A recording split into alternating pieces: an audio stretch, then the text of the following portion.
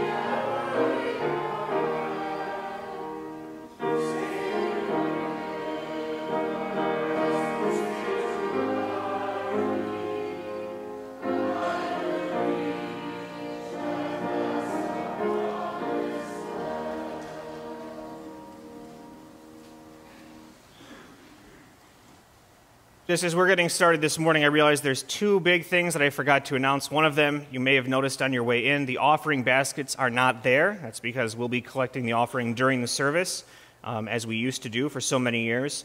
Additionally, instead of offering continuous communion, we will have rail communion this morning.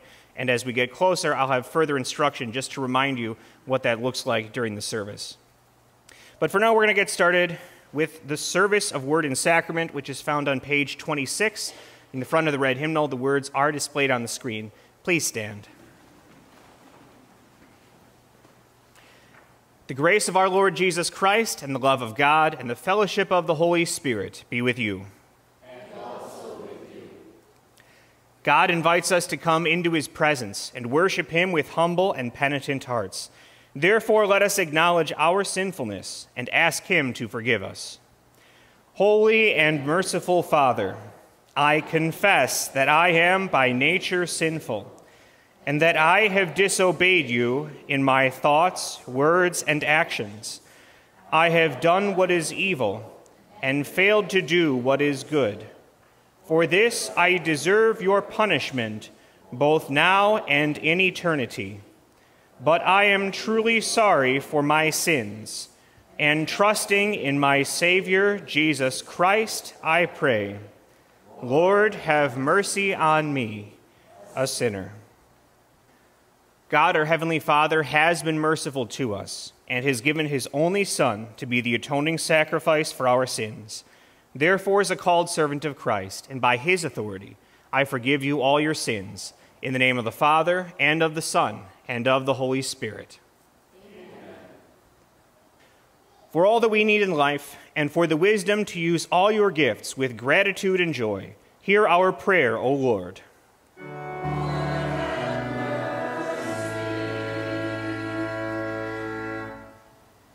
For the steadfast assurance that nothing can separate us from your love, and for the courage to stand firm against the assaults of Satan and every evil, hear our prayer, O Christ.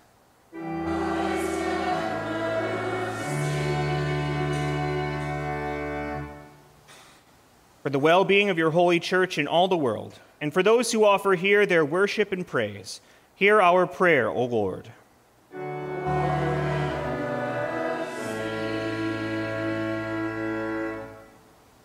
Merciful God, maker and preserver of life, uphold us by your power, and keep us in your tender care.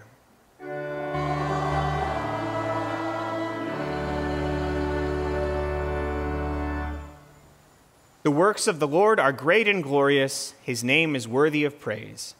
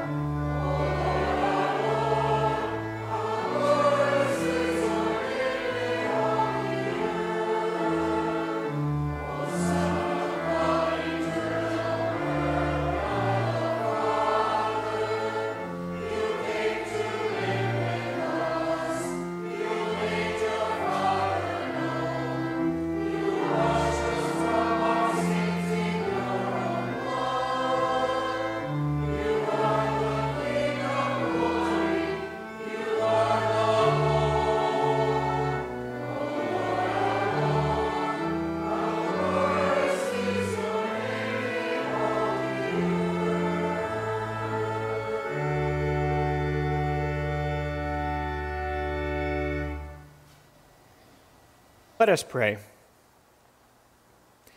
God of all power and might, you are the giver of all that is good. Help us love you with all our heart. Strengthen us in true faith. Provide us with all we need, and keep us safe in your care. Through Jesus Christ, your Son, our Lord, who lives and reigns with you and the Holy Spirit, one God, now and forever. You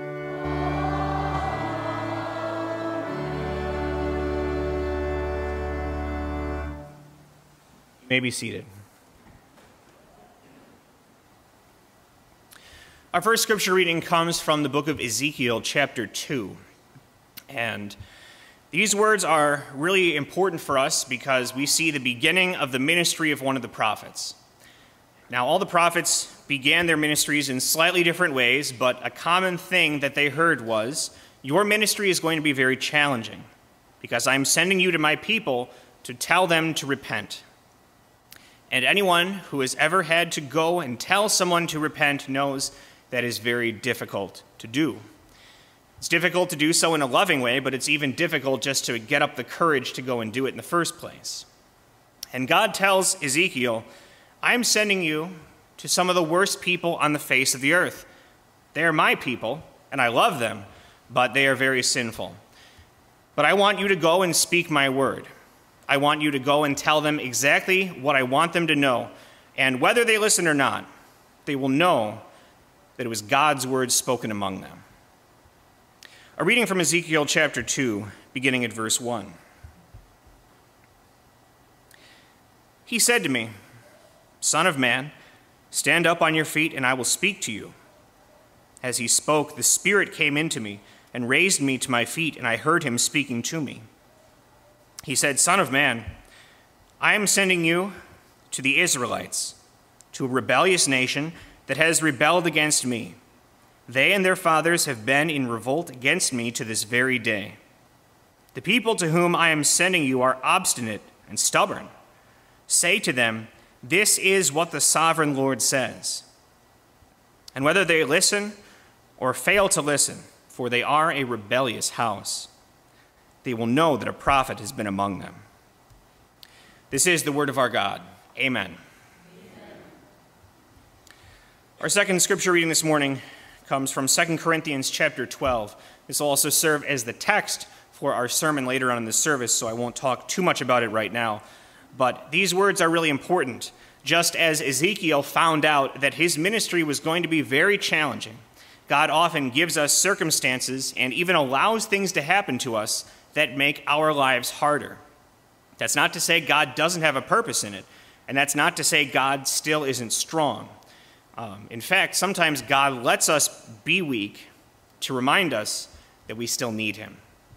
A reading from 2 Corinthians 12, beginning at verse 7. To keep me from becoming conceited because of these surpassingly great revelations, there was given me a thorn in my flesh, a messenger of Satan to torment me. 3 times I pleaded with the Lord to take it away from me. But he said to me, my grace is sufficient for you, for my power is made perfect in weakness. Therefore I will boast all the more gladly about my weaknesses, so that Christ's power may rest on me. That is why, for Christ's sake, I delight in weaknesses, in insults, in hardships, in persecutions, in difficulties. For when I am weak, then I am strong. This is the word of our God. Amen. Alleluia. Happy are they who hear the word, hold it fast in an honest and good heart, and bring forth fruit with patience. Alleluia.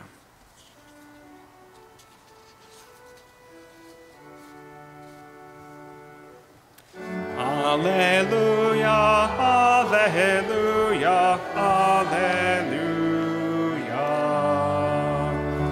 These words are written that we may believe that Jesus is the Christ, the Son of God.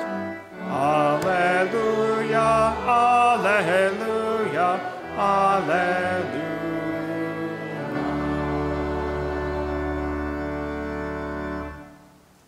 Please stand for the reading of the gospel. The gospel reading for the seventh Sunday after the Pentecost comes from Mark chapter 6. The reading begins at verse 1. Jesus left there and went to his hometown, accompanied by his disciples. When the Sabbath came, he began to teach in the synagogue, and many who heard him were amazed. "Where did this man get these things?" they asked. "What's this wisdom that has been given him, that he even does miracles?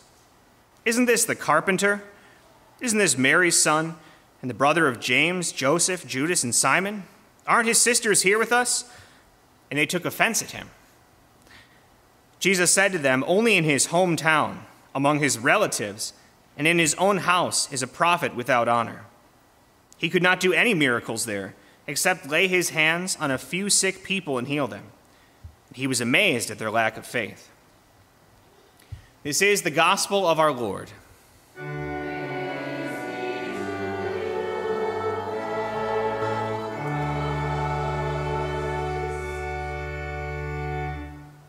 May be seated. Our worship continues with the singing of our next hymn, "Lord of Our Growing Years." You'll find that printed near the back of the red hymnal. That's hymn number 507.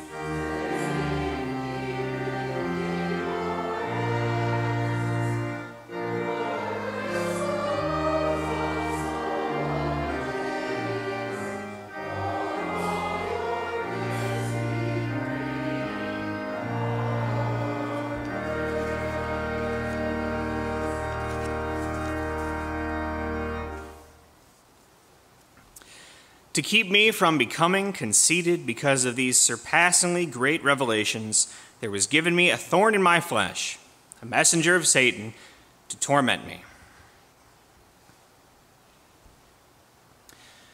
2 weeks ago, I took us through the book of Job. I mean, really, I just went through 11 verses, but I also kind of went through the entire book, the entire story of Job, as Job was a man who was suffering.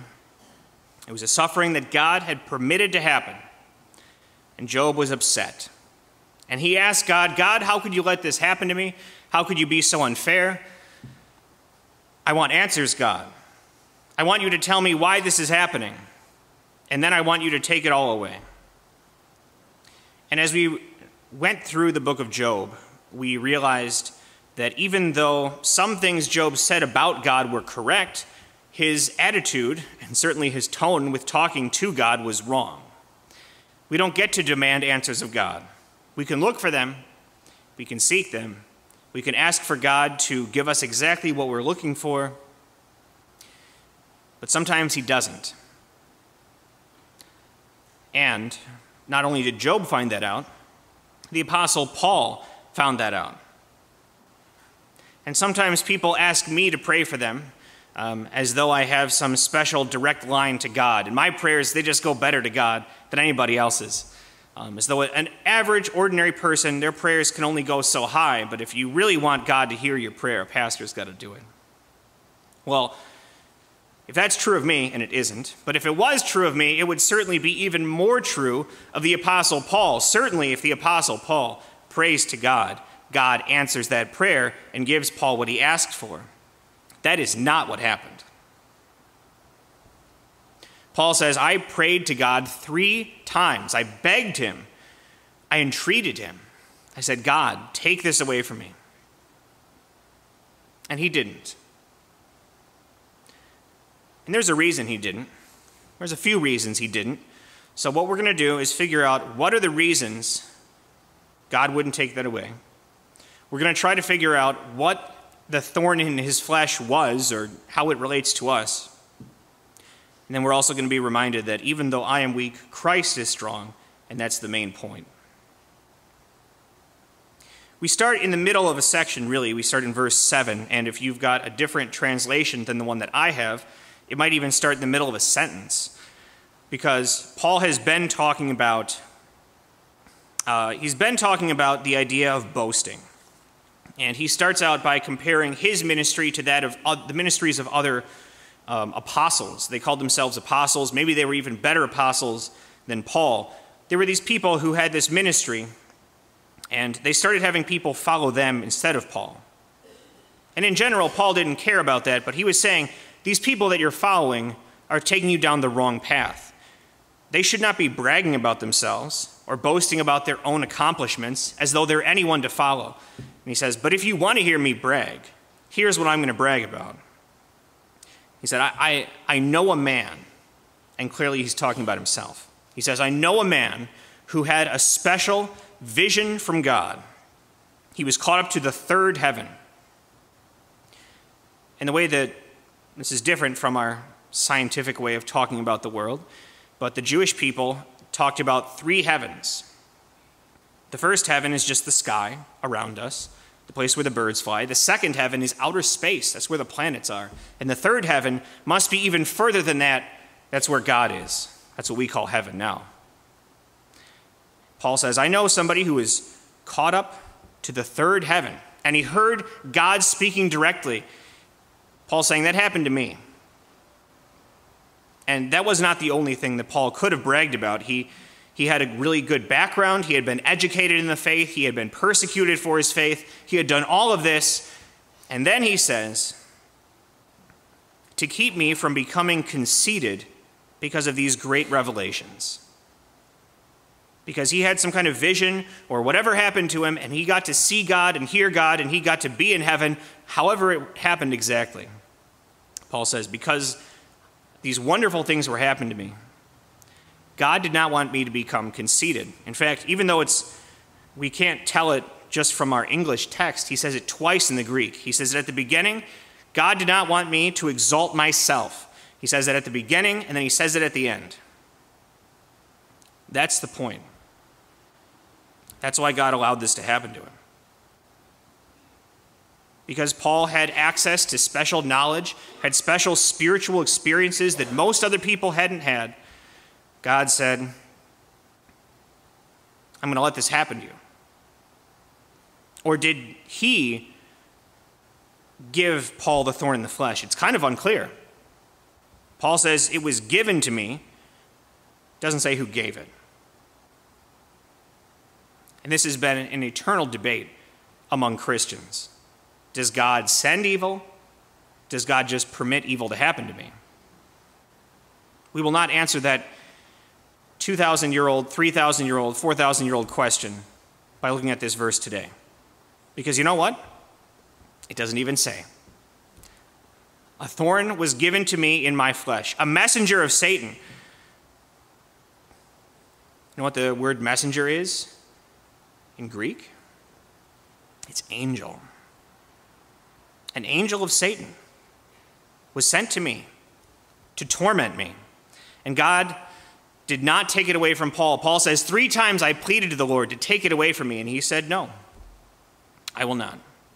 I'm going to let you have that thorn in your flesh from now until the day you die, because it's helpful for you.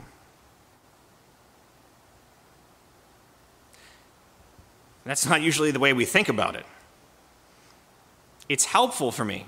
It's advantageous for me to have some kind of limitation. But that's what God said. So let's try and figure out what exactly this thorn was, because there are basically 2 big ideas that have been suggested. The first one is that it was some kind of physical ailment, that Paul had some kind of sickness, he had some kind of disability, something bad had happened to him, and he wasn't at his former full strength. And there's a couple of verses that people will point to try to prove that point. They will point to Galatians 4, verse 13, when he tells the people, you know that when I preached among you, the only reason I preached to that group of believers in the first place, the only reason I brought the gospel to them was because of a sickness. Later on in Paul's letter to the Galatians, there's this kind of a weird verse. It just pops up out of nowhere. He says, see what big letters I write to you as I write with my own hand. The reason he wrote that is because he was writing with his own hand. That makes sense, right? That's what he said. When Paul wrote his other letters, he didn't just write down by hand, he dictated them, and someone else wrote them down. And now Paul, apparently as he's writing a couple sentences by himself, he's using really big letters. So some people have speculated perhaps Paul had bad eyesight. Maybe that was his thorn in the flesh. Maybe he had a degenerative eye condition. Maybe his eyes were always blurry. Maybe he had conjunctivitis. Maybe he had cataracts. I don't know. There's been a lot of speculation over trying to figure out one little verse in 2 Corinthians chapter 12. And if that wasn't enough, the chapter before gives us plenty of ideas, if it was a physical ailment, where it could have come from. Because as Paul is bragging, as Paul is talking about the persecutions that he's gone through, this is what he says. This is from 2 Corinthians chapter 11.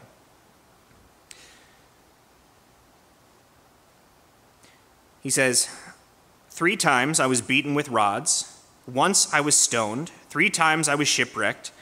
I spent a night and a day in the open sea. I have been constantly on the move. I have been in danger from rivers, in danger from bandits, in danger from my own countrymen, in danger from Gentiles, in danger in the city, in danger in the country, in danger at sea, and in danger from false brothers.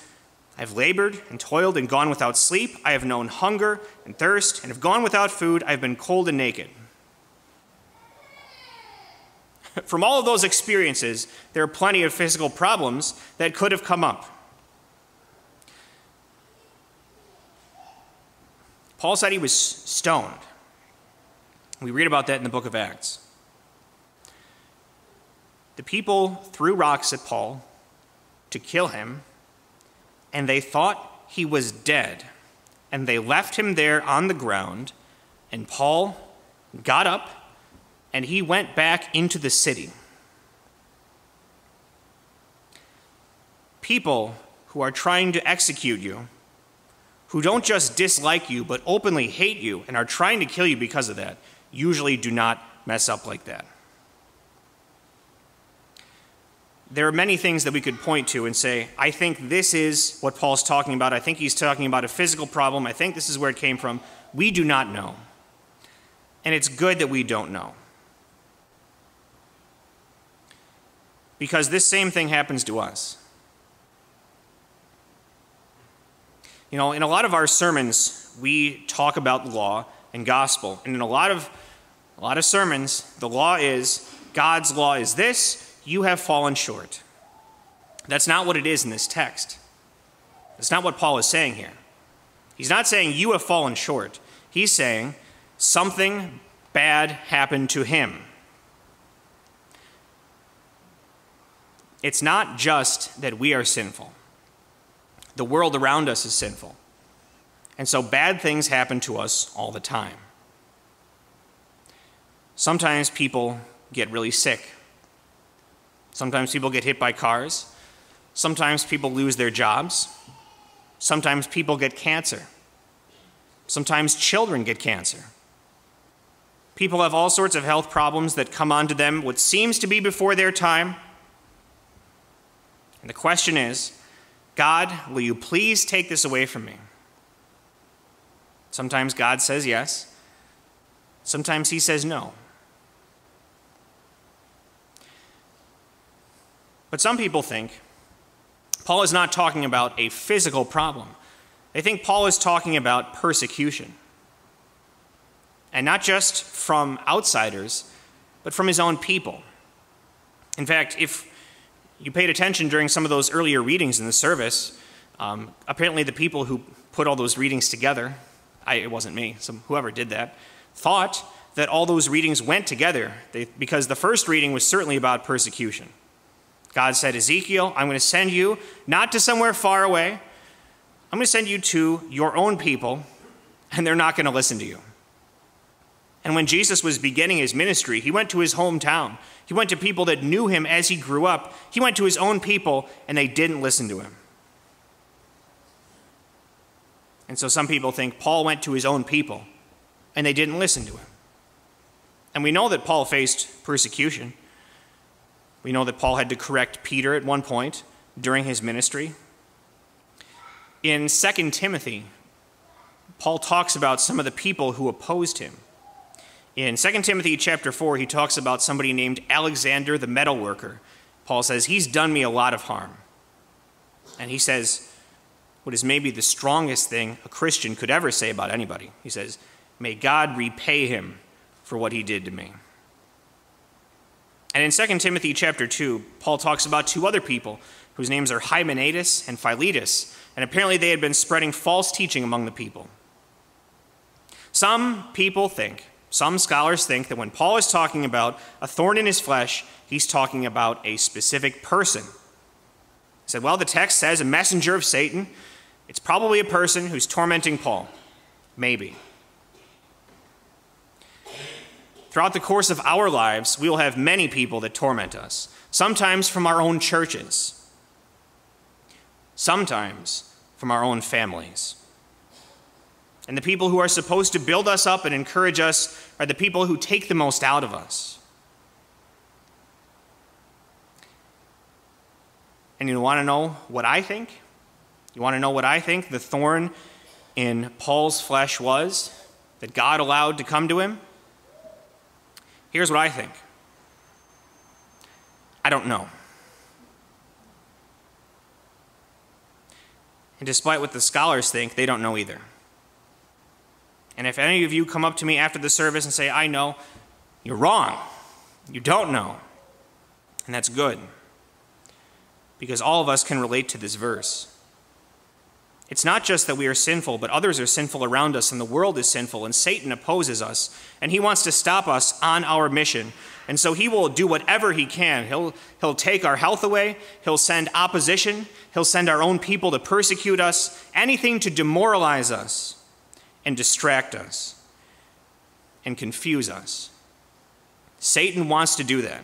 He still has thorns in our flesh today. And that's why the good news in this section comes from God. God says, the good news is not that I will take all your problems away. The good news is that I overcome them. God says, my grace is sufficient for you, for my power is made perfect in weakness. It can be easy to forget that God is powerful when we feel strong by ourselves. But when we're weak, when we can only rely on God, then we remember how big and strong he is. God does not have problems like we do. God does not have good days and bad days like we do. God does not get short-tempered. God does not refuse to forgive. God does not hold grudges. God loves us. God sent his Son to die for us. And God overcomes all of our enemies. A messenger of Satan? Jesus overcame Satan. Jesus doesn't care about the messenger. He's overcome the boss. You do not have to do that. God has done that. You do not have to be perfect in strength and ability. God is able to do that. And sometimes it can be helpful for us to remain weak and remember that Christ is strong. And the important thing that Paul says he's learned about this entire experience. He started by talking about people who boasted about abilities, people who were better speakers than Paul, people who were better writers than Paul, people who said that their ministry was better than Paul for this reason or that reason. I'm sure all the reasons were no good. But Paul said, I'm not going to boast about my ministry, my abilities, what I can do. I'm going to boast about my weaknesses, because that shows more clearly how strong God is. Something that Christians have been doing for far too long is bragging about their own abilities. Here's what I did. Here's what I accomplished. Here's the ministry that I started by myself. I got it turned around. I did it all. I took care of it. Here's when my health was bad. I recovered. I was able to do that. I didn't need anybody's help. No. Don't tell people that.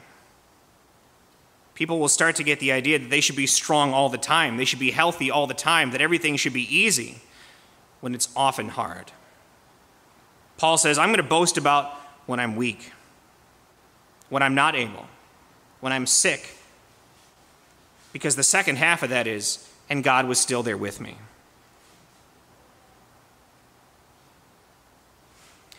So that is why, for Christ's sake, I delight in weaknesses, in insults, in hardships, in persecutions and difficulties, for when I am weak, I am strong. May all of us get to that point where when God says no, we don't get angry, we don't fight, but we remember, I have often been weak. God never has. And if his strength is all I have, his strength is really also all I need. Amen.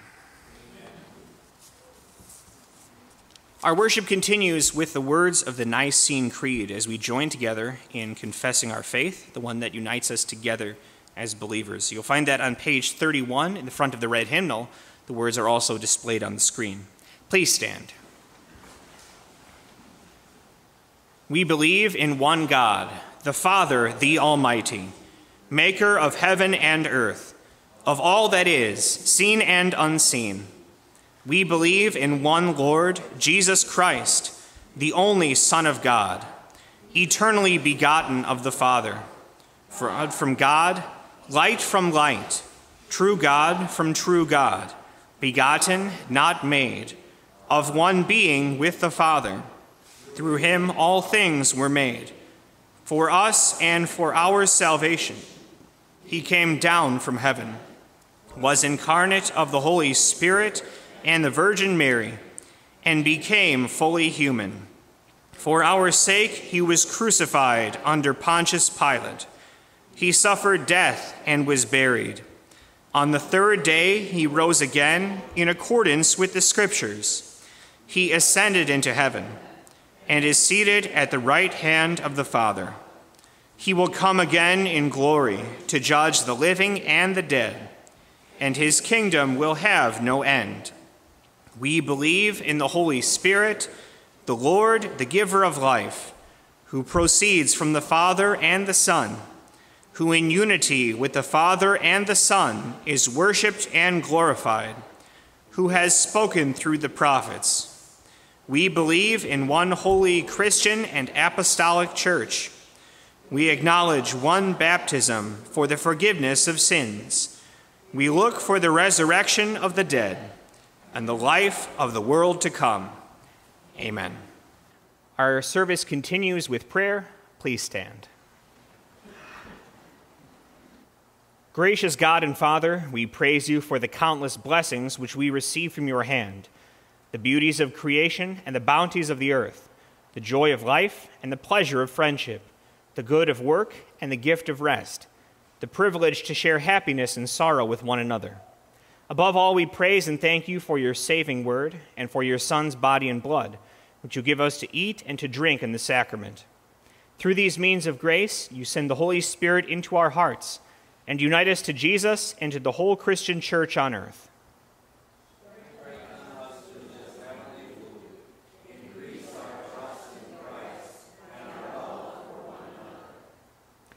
Great God and Lord, without your continuing help, we easily waver in our faith, lose courage, and grow careless in our watchfulness. The times and days are perilous. Give us strength to face the evils of each day with fresh confidence. Open our lips to speak of your grace, and move us to use the gifts that you give us to share your word of salvation with all people.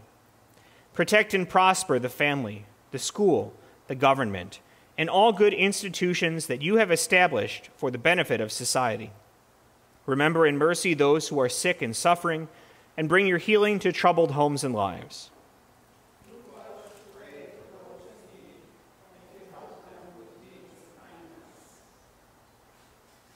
Hear us, Lord, as you bring you our private petitions in a moment of silent prayer.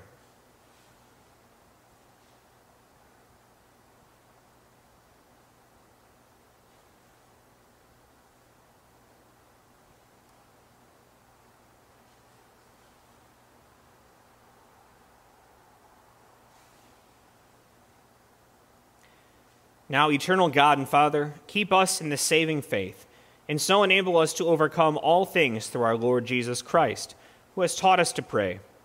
Our Father in heaven, hallowed be your name. Your kingdom come. Your will be done on earth as in heaven.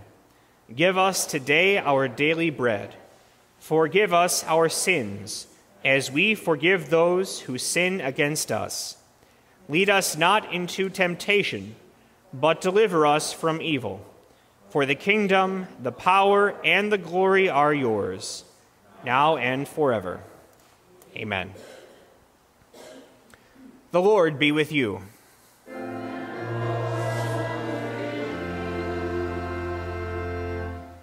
Lift up your hearts.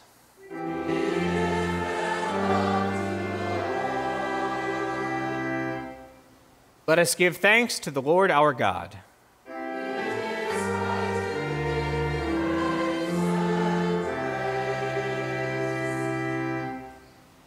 Praise to the God and Father of our Lord Jesus Christ. In love, he has blessed us with every spiritual blessing.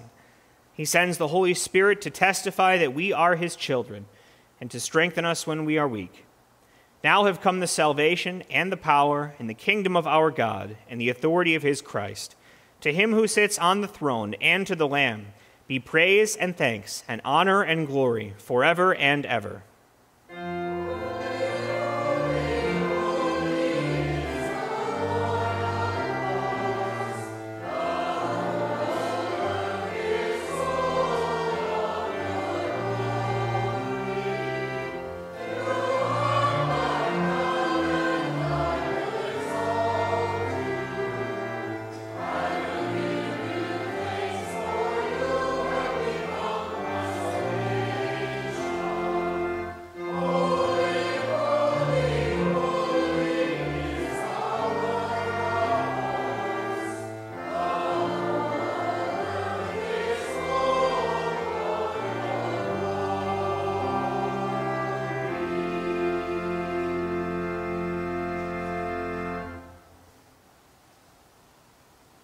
Our Lord Jesus Christ, on the night he was betrayed, took bread, and when he had given thanks, he broke it and gave it to his disciples, saying, "Take and eat, this is my body, which is given for you.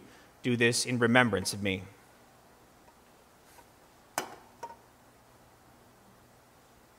Then he took the cup and gave thanks and gave it to them, saying, "Drink from it, all of you. This is my blood of the new covenant, which is poured out for you for the forgiveness of sins. Do this whenever you drink it in remembrance of me." The peace of the Lord be with you always.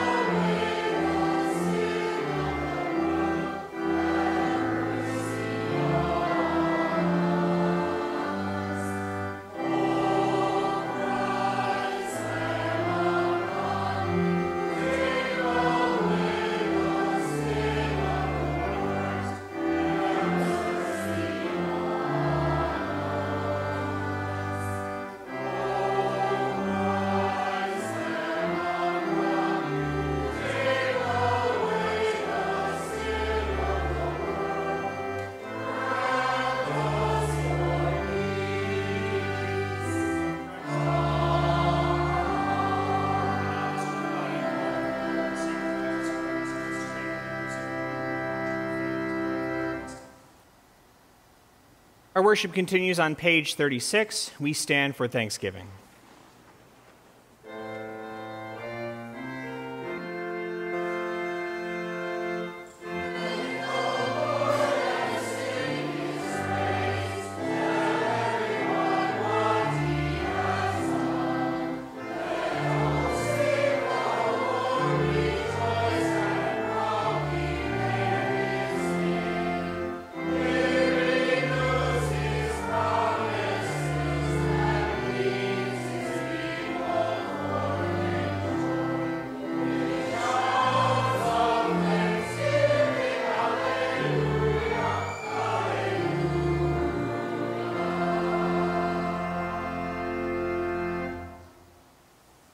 Hear the prayer of your people, O Lord, that the lips which have praised you here may glorify you in the world, that the eyes which have seen the coming of your Son may long for his coming again, and that all who have received in his true body and blood the pledge of your forgiveness may be restored to live a new and holy life.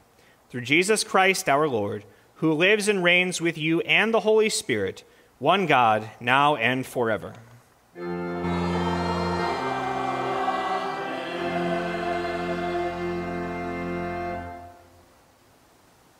Brothers and sisters, go in peace, live in harmony with one another, serve the Lord with gladness. The Lord bless you and keep you. The Lord make his face shine on you and be gracious to you. The Lord look on you with favor and give you peace. Amen.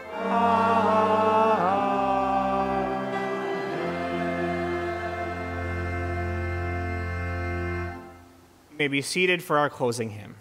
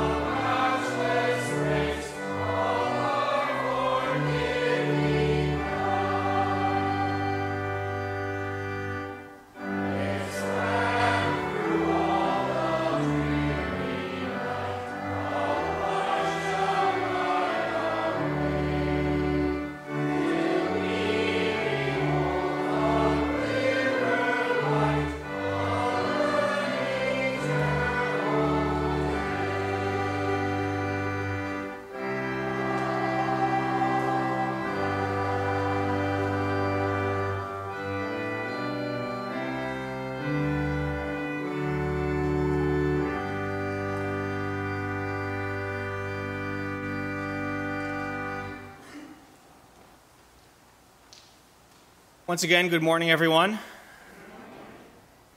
A couple of things to announce. I've got several things to announce, but the first couple are just things that are going on this week. First of all, our Bible study is happening following the service. We are finishing up our talk about spiritual gifts in 1 Corinthians chapter 12, and then we'll move on to talking about love in 1 Corinthians 13 and seeing exactly what kind of love are we talking about, what kind of love is displayed or should be displayed among God's people. Later on in this week, there is the funeral service for Kathleen Capuano. She passed away, I believe it's 2 weeks ago now since she passed away on a Monday. But the funeral is coming up this Saturday at Saturday, July 17th. Visitations at 11. Funeral is at 12:30 p.m. All of you are welcome to come to that. I believe also after the service, once again, the Schaefers have brought something to share. Is that correct? Awesome. We got to get that sign-up sheet going again. They keep just bringing stuff. I didn't tell them to do it. They just decided to do it. So that'll be in the gathering place following the service. They have once again brought a treat. They're very generous. Thank you for doing that. It's very nice.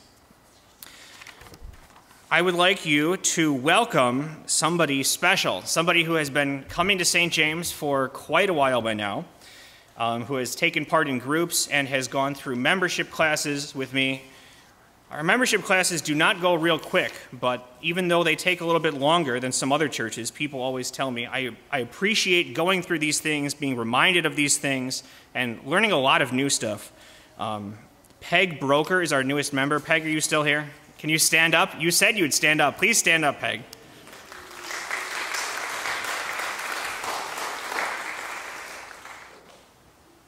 We're very happy to have Peg join us, although in many ways she's already sort of joined us quite a while ago. If you haven't met Peg yet, please say hi to her, give her a greeting. It's certainly good to have her among us in our group of believers here at St. James. Coming up next Sunday, and for the next several Sundays after that, we've got a sermon series coming up. We're going to be looking at several different readings from the book of Ephesians and talking about what it means to be a family of faith. So that'll be nice to do that. We'll be having different themes. We'll try to include some additional different music that we're not used to yet. Always good to have variety. And if you can switch to the next PowerPoint slide, I have something exciting.